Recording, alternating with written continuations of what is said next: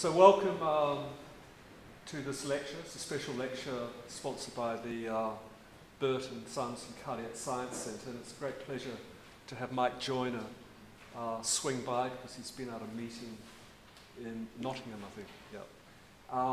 So I've known Mike for a long time, and he did his undergraduate work at the University of Arizona, and then went on and completed his ND at the same university before moving to the Mayo Clinic in the 80s, where he completed all his residency and worked with a very famous British physiologist stroke physician in John Shepherd, who had left Belfast to take up a chair at I think was it the Mayo first? Or yeah, Mayo. Mayo first, yeah, where he had a very distinguished career. So Mike joined the Shepherd lab and has done a lot of fantastic work in human physiology, human pathophysiology, but also he's had a parallel career as a popular science writer. He features regularly in the New York Times, giving opinions, and today is not going to be so much a direct science lecture, but a combination of opinion, a little bit of science, a bit of controversy, and he said to me that he only really wants to speak for about 30 to 40 minutes maximum, and then his partner in crime is Dennis Noble, where they do a Huey and Louie act, and are quite happy to take some questions, because the name of the game is Mike is going to be quite provocative. If you see the title, Chasing Mendel, I guess this is a dress rehearsal before he gives grand rounds tomorrow at John Radcliffe, where he'll be going into the Lion's Den to take this on. So we actually had a bit of a go at this at Experimental Biology in Boston last year. And so for those of you that have seen the YouTube on it, we'll rehearse some of that narrative today and see how it goes. So Mike, welcome to Oxford and welcome to physiology. Thank you, David. Thank you very much, David. We'll just dive right in. And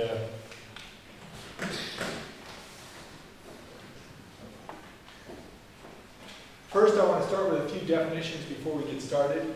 HGP stands for the Human Genome Project. SNP stands for single nucleotide polymorphism. That's a common DNA sequence variation within a population.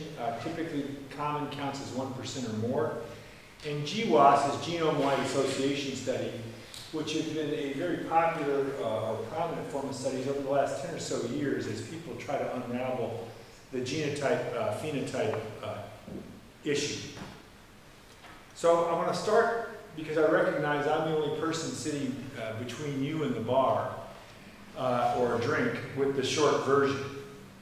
So let's just think about blood pressure. Blood pressure is a wonderful phenotype. It's easy to measure. It can be measured cheaply, and anybody can learn to do it. You don't need a sequencing machine. You don't need any fancy equipment. So this is an old piece of data from Horace Smirk in his book Hierarchical Blood Pressure, written in 1957, the year before I was born. And this is the blood pressure of one identical twin, and this is the blood pressure of the other identical twin. So when you look at data like this, your conclusion is it's genetic. Now, these are the Kuna Indians who live off the coast of Panama. And you can see here that the Kuna Indians who live on an island off the coast of Panama and live in a tight community that's really not particularly modern, in those individuals, there's no age-associated rise in blood pressure, none. So that by age greater than 60, only about 5% of people are hypertensive. Look at the United Kingdom or the US, that number is 60 or 70% by age 60. Now, if some Kuna are either lucky or unlucky enough to move to Panama City, you can see that there's a normal age-associated rise in blood pressure, and that by age 60, 50% are hypertensive. So it's data like this that are a prime argument for environmental factors as determinants of phenotype. And so then the question becomes, if it's genetic, how genetic is it? So as a result of these GWAS studies, a number of gene variants have been discovered, SNPs, associated with a rise in blood pressure. And the interesting thing here on the right in blue is diastolic blood pressure, 0 to 0.8 millimeters, and systolic blood pressure, 0 to 1.2 millimeters of mercury. So the biggest variant, it's about 1 millimeter of mercury. 1 millimeter of mercury. And that's led my colleague, Nigel Pan at Michigan State University, who's an epidemiologist, to come up with a new metric. It's called the Genomic Futility Index. And it's the number of authors divided by the effect size of the biggest variant. And in this case, it's 400 authors to get you 1 millimeter of mercury. So the Genomic Futility Index for this particular study was 400. But now we're going to step back and try to get into the meat of the talk as we really take a deeper dive into some of the things I just talked about. So how many people here know who James Black is? So we've just done a phenotypic test for everybody over 50. Black won the Nobel Prize for his concepts about modern drug discovery, and he is the person who really figured out how to make various antagonists for the autonomic nervous system, including histamine antagonists, selective histamine antagonists, which did a lot to cure ulcers before antibiotics was used. And it was realized that ulcers had a big infectious disease component, but he also discovered beta blockers. And Black pointed out that reductionism has proven to be our most successful analytical tool. Molecular biologists have reduced cells into the huge number of molecular components that are the subject of modern biochemistry, and I see they're building a building across the street. Organisms, tissues, and cells are certainly composed of these molecular components. However, as they interact with each other, they form a system that, like the psychoanalyst idea of Gestalt, is more than the sum of its parts. Components are to systems as words are to poems and pigments are to paintings. The decomposition of poems and paintings into words and pigments is not reversible. So Black was a bit of a skeptic about reductionism. And as we move to really the formal part of the talk, with what I've just told you as a sort of a background, the short version, I want to cover a couple of ideas. First, where did ideas about heritability come from? How did heritability get connected to genetics? Is a gene still a gene? How many people here have heard of the central dogma of molecular biology? I want to point out that despite the central dogma of molecular biology, for many common human phenotypes, like I showed you for blood pressure, DNA isn't that predictive.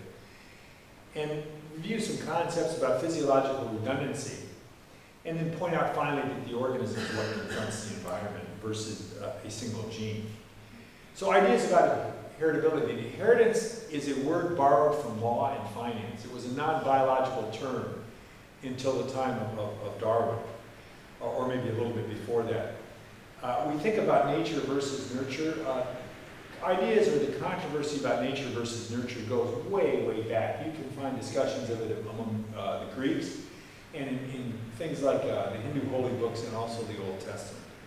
Lamarck, the simple version of Lamarck is he felt that there was transmission of acquired characteristics. The simple idea about Darwin is that there's transmission of inherent characteristics, and that both of those bullet points represent major oversimplifications of their ideas. And then there becomes a much, much bigger problem, is the ongoing problems of missing heritability and so-called soft inheritance.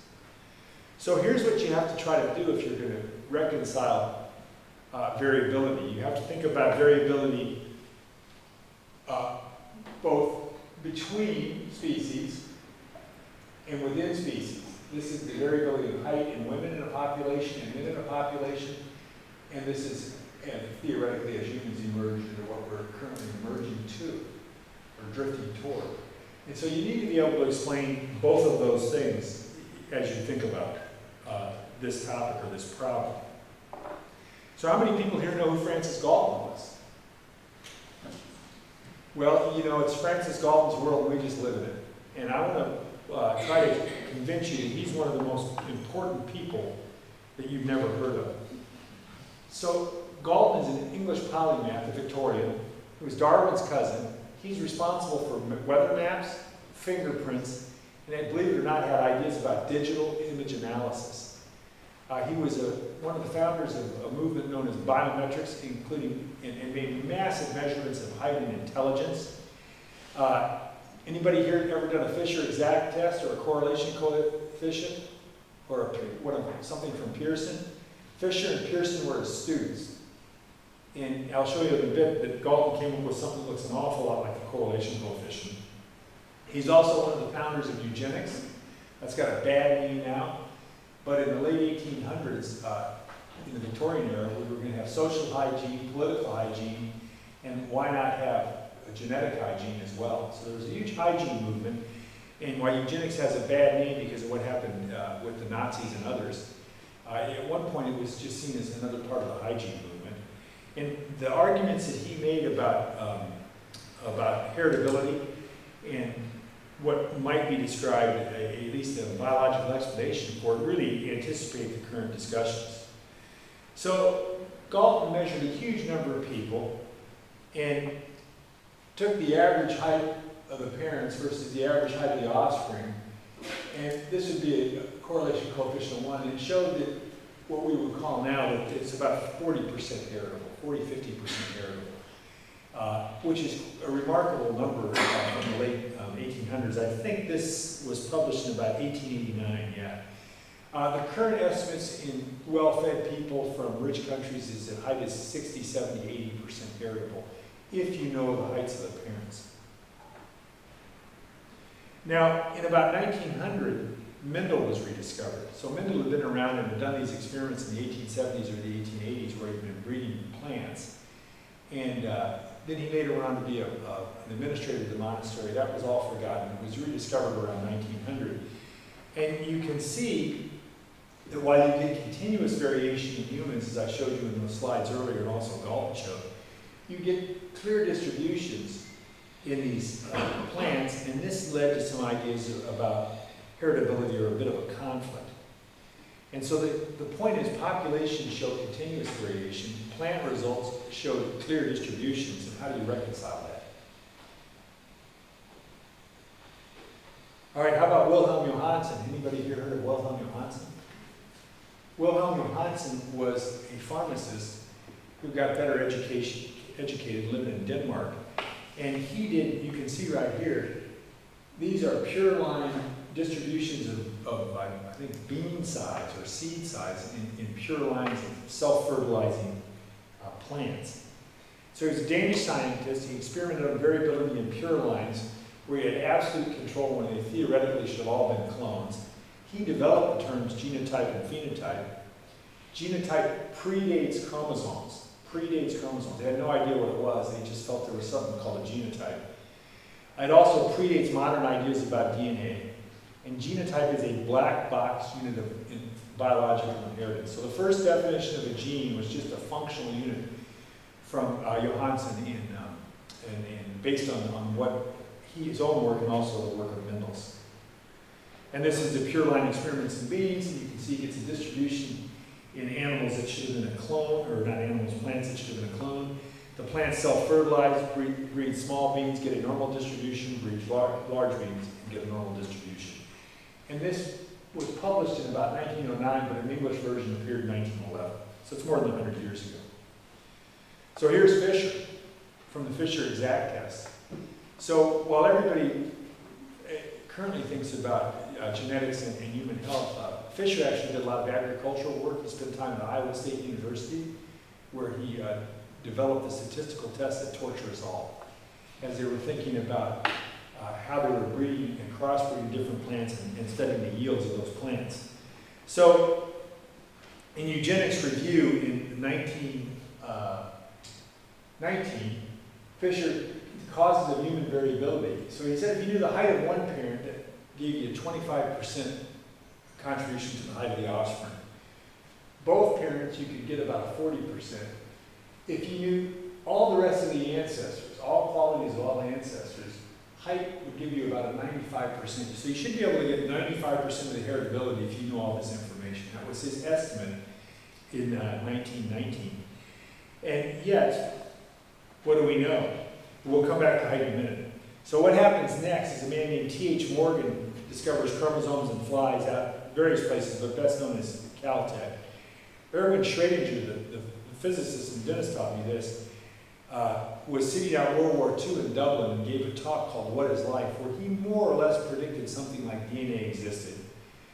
Watson and Crick didn't figure out that DNA exists and figure out how it works, but they were predated by a man called Chargaff and a couple of other people who knew something was up with the DNA molecules.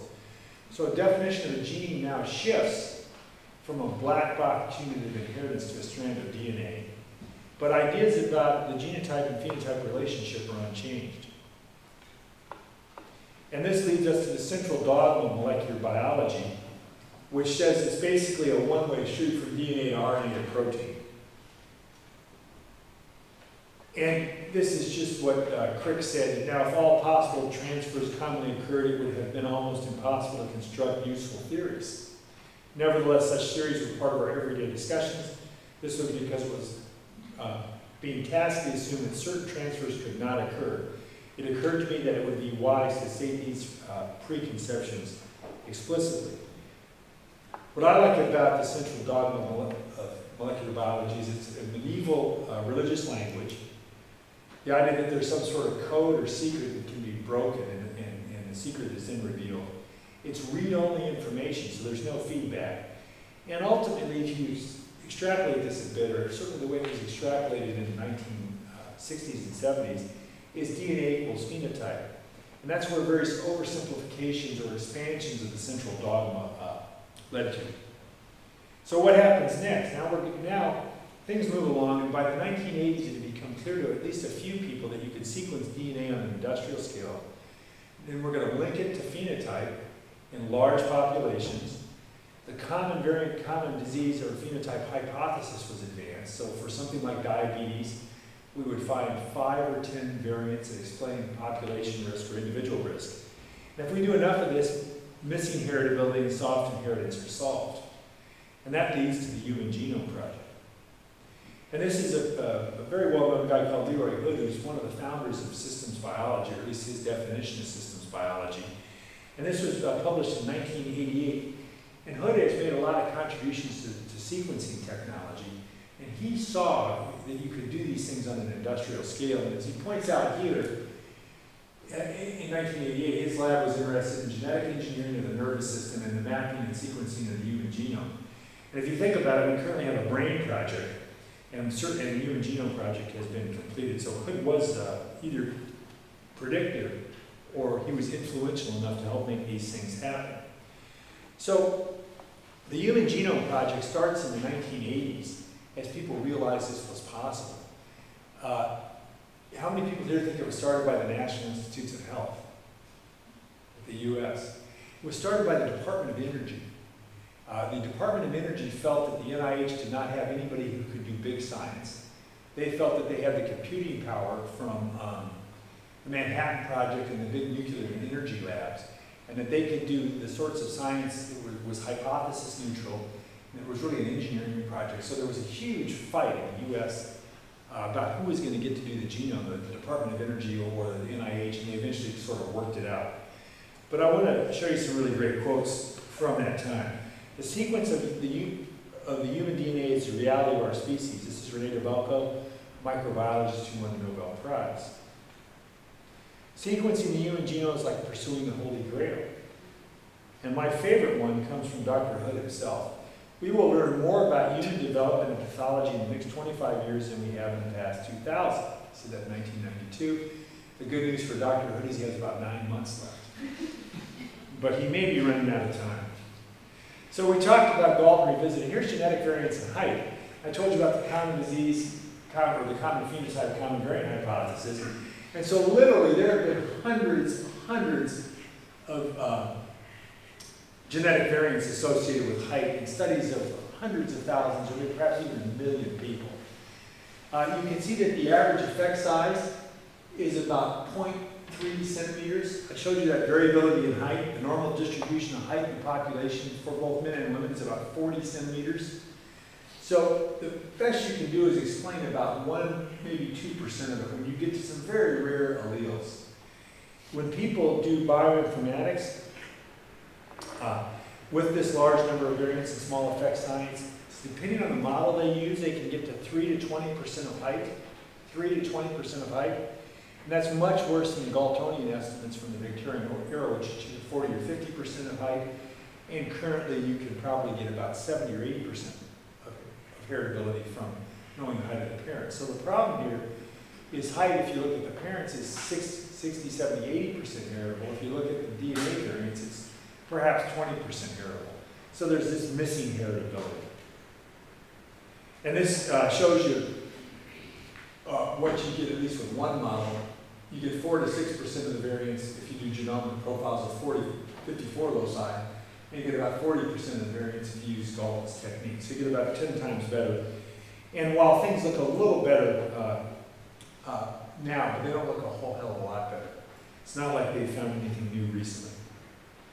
And the other thing you have to think about, this is a great slide. This is the average height of Japan at age 20. This is the year of birth. And you can see that women have gained, I think, about 15 centimeters. And these are the general population. These are typically people that were in higher socioeconomic status. These are military conscripts. And then the general population, and again, people that were higher socioeconomic status. And the men have gone from just over 160 centimeters to about 172 centimeters. So again, you have to try to factor these sorts of huge population and cultural effects into any sort of basic biology. Now, what about old people? So these are nonagenarians, so people that are 90 or more versus control populations. And these are number of SNPs that have been associated with cardiovascular disease or cancer. You can see that the total risk alleles are the same. The risk alleles for metabolic disease are the same. And you can see that the cancer risk alleles are the same. You can see no difference between the control and the long-lived cases. None. So you can't predict who's going to get old. How about who's going to have a depression? This is a kind of a deep dive here.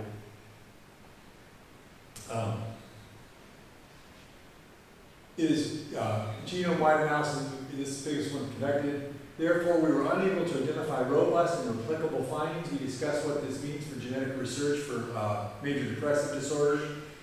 They point out a few things that did not work. So in addition to problems with effect size, when people attempt to replicate some of these GWAS studies, you have a hard time replicating the major SNP variants, or at least the significance to SNP variants when you go from study to study.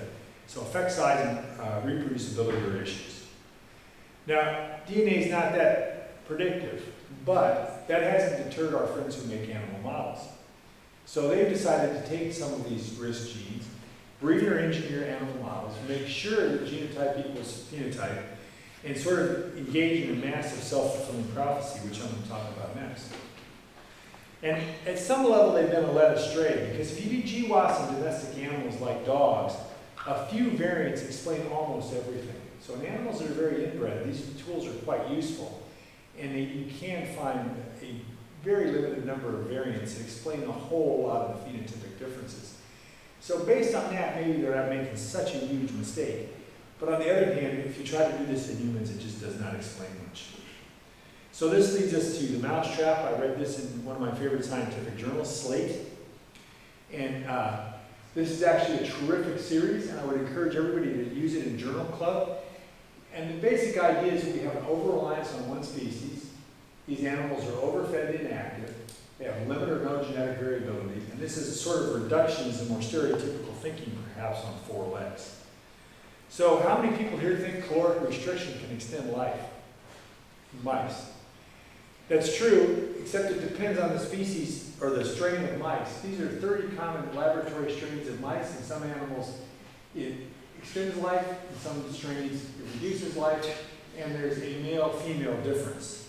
So depending on the animal model or the strain of mouse and the gender of mouse, and I didn't put up here the housing conditions, You can get caloric restriction causing life extension. You can get caloric restriction causing animals to die more frequently, and so forth. So the point is, for many, many of these things, they're very, very context dependent. How about fatty liver? These are some control mice. These are some animals that have been inbred to get fat and develop fatty liver disease. These are animals that were given caloric restriction. And these are animals that were just given access to voluntary running wheels. Just given access to voluntary. They were not forced to exercise. They were just allowed to go to run at night. And you see the phenotype didn't show up. So what were we studying here? Were we studying the genetics of fatty liver disease? Were we studying what happens when you let the animals either eat too much or become inactive? So what are we studying, and how context specific are these sorts of things? Now here's my favorite one. These are progeroid mice. And they have a defect in their mitochondria which leads to massive premature aging. You can see they get heart failure, their skin looks terrible, they get cataracts. Every hallmark of aging occurs in these animals. If you send the animals to the mouse gym and have them do 30 or 40 minutes of exercise every other day, so you don't train them for a marathon, you just have them do a bit, the phenotype almost goes away. The phenotype almost goes away. So again, are we studying aging? Are we studying a genetic defect that leads to aging? Are we studying inactivity? What's being studied here? And these sorts of questions have to be answered, or at least thought about. Now the other thing to think about is what temperature are the animal quarters here where the mice and the rats are held? 20, 21 degrees? What's thermoneutral for a rodent? 30. So these animals are chronically cold stressed, and their heart rate's about 100 degrees above, 100 beats a minute above baseline. So if you hold the animals at 30, their heart rates are 250 instead of 350. So we're studying a bunch of rodent models with limited genetic diversity. We've come up with DNA equals phenotype as a self-fulfilling prophecy. These animals are overfed and inactive. They're in a caged environment, usually singly. They have chronic cold stress and sympathetic activation. So what again is really being studied here? What again is really being studied? If you think about the limits of this, people have engineered animal models to get Alzheimer's disease due to a buildup of amyloid plaques in their brains. A number of compounds have been developed that eliminate or reduce the buildup of those amyloid plaques. How many of them are currently approved for use? So there's 0 for 240. That's how many drugs have been tried, 0 for 240. So where did ideas about heritability come from? How did heritability get connected to genetics? We talked about that. I mentioned briefly, is a gene still a gene, and told you how that definition has changed a bit. Tried to link it to the central dogma of molecular biology. Then I want to go over a few more things about DNA redundancy and how the organism confronts the environment. So why are old school physiologists not so surprised? Remember I showed you the twin study earlier? And we're going to talk a little bit about redundancy and then the twins. So let's say we knock a gene out of an animal and the animal has this messed up phenotype, or maybe the animal has a normal phenotype and adapts. This is a study from 1964 where they took racing greyhounds and they deinnervated the heart of the racing greyhound. This was done because people were getting ready for heart transplantation, and the idea was that if you deinnervated the heart of a human, the human might not be able to survive or do much. So they took these dogs, racing greyhounds, deinnervated them, and you can see that in anticipation of the race, the dog has a huge increase in heart rate from a little over 100 to about 300. The race starts 5/16 of a mile, and here you go. And you can see nothing happens here, or not much in the deinnervated animal, and the heart rate really doesn't pick up until the very end as a result of circulating catecholamines because the animal became so excited. So which of these animals ran faster? The yellow line or the orange line? How many people vote for yellow? How many people vote for orange? So how about if I told you it made no difference? It made no difference. So you could reduce dramatically the heart rate response of a racing greyhound, do an operation on it, and 5 or 6 weeks later they could run almost as fast as they could before surgery with a normally innervated heart. So I think that's one of the things as physiologists we've always sort of appreciated that there was this tremendous redundancy, and if you knock one system out, other things can pick up and compensate. And so, you know, Google says that redundant is no longer needed or useful, superfluous, or able to be omitted without loss of meaning or function. So there's a whole bunch of redundant physiology. And the synonyms are unnecessary, needless, excessive, or spare, but this is the definition I like best as a physiologist. So how about the environment and behavior? So this is physiology versus twin studies. Remember, identical twins are exactly alike, unless one brother becomes a marathon runner and the other guy decides to go to the gym and pump a bit of iron. So you see these figures where twins look or act or have similar phenotypes. But if you find twins that have divergent behavioral patterns, you'll find very, very divergent phenotypes. And a guy called Matt Lay, in conjunction with Frank Booth, have actually published a little review article on this, where they've got a table of about 100 identical twins who decided to do different things, and it's quite dramatic, quite dramatic. So how about this? This is one of my favorite ones, and I was going to talk to you about redundancy and about how the organism confronts the environment. So this made the front of the New York Times, Nicholas Wade, 2013. East Asian physical traits linked to 35,000-year-old mutation. Gaining a deep insight to human evolution, researchers have identified a mutation in a critical human gene as a source of several distinctive traits that make East Asians different from other races. More sweating, thick hair, and smaller breasts. I'm going to focus on more sweating.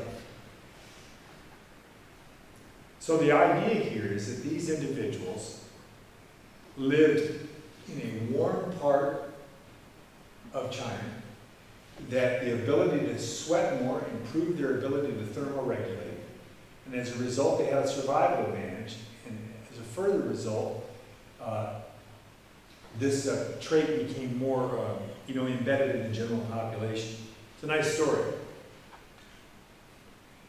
And this is the actual paper modeling a recent human evolution of mice by expression of selected EDR variant that showed how they did it. High humidity, especially in the summers, may provide a seasonally selected advantage for individuals better able to functionally activate more incretin glands as they sweat more effectively. But how many people think that you want to sweat a lot in a humid environment? If you sweat too much, you don't evaporate anything, you just get dehydrated faster. And there's actually a concept known as wasted sweat. Sweating is a great strategy if it's hot and dry. Sweating is a double-edged sword if it's hot and humid. And so, now let's talk a little bit about this. So this is data from Sid Robinson, collected in the Harvard Fatigue Lab in 1943. The Harvard Fatigue Lab was in the business school. It was not an exercise physiology lab, it was a work physiology lab because they wanted to understand how people worked in factories and in the military so they could become more economically productive. They were not interested in trying to make elite athletes. They were just trying to make sure that factory workers had enough to drink. And they were concerned about what happens when you send Caucasians to the jungle to fight in World War II. So they took 5 subjects, I wouldn't exactly call them volunteers, and they had them put their army uniforms on. They put them in a room that was around 100 degrees Fahrenheit and about 40% humidity, and they had them walk for a couple of hours. And you could see that their rectal temperature was about 104 at the end of the first day, and their heart rates were about 190. So they were quite warm. And in appreciation for their hard work that first day, they got to come back and do it again the next day, and the next day, and the next day. So they did this every day for about 24 days, and they kept making these measurements, and you can see, and a few of them went way out to after 2 weeks, you can see that the temperature came down, the heart rate came down, and they adapted, What do you think happened to their sweat rates? They didn't measure sweat there, but this is another great study from the South African Bureau of the Mines. So the mines in South Africa, the gold mines, got deep enough in the 1950s that they got worried they were getting hot down there. And they thought, well, maybe we should air condition the mines. So, and the mine workers, typically, as you might imagine, people doing heavy labor were black in South Africa. And so what they did is they took individuals and they set up an ergometer system, much like shoveling. And they measured their sweat rate and then tried to acclimate them over 2 or 3 weeks, just like Robinson did. And you can see the average rectal temperature versus sweat rate in unacclimatized humans. You get to 104, you get only about 2.1 liters per 4 hours. If you acclimate people, you get 3.5, so you can double the sweat rate almost. And what did they conclude from this? They concluded that if these individuals needed salt and water, not air conditioning. So they didn't air condition the mines in South Africa. And this just even shows what happens to sweat gland function. These are individuals, this is dose response curves to acetylcholine, pre-acclimation and post-acclimation. This is just a control group. And you can see that things really take off, and again, you sweat a lot more. This is from Chris Minson's group. So who needs gene variants when the range of acclimation is so high? Multiple studies show young people from any ethnic group acclimate just fine. The concept of wasted sweating was certainly missed in the article about the EDAR variant. And there's no good animal and human thermal regulation because humans sweat, and 50% of our body surface area is exposed to the sun, or the wind, as opposed to animals which are quadrupeds. So, anyways, this time prompted me to make an alternate Indian. I read high humidity, especially in the summer, yada, yada, yada. My alternate Indian is, or the alternate Indian, is to explore this hypothesis, greater understanding of the physiology of heat acclimation is needed by the omics community. I said that at a large national meeting, and people got, we were able to show that rises or increases in blood pressure could have a non-genetic influence as well, as we got acute pressure responses from some of our colleagues.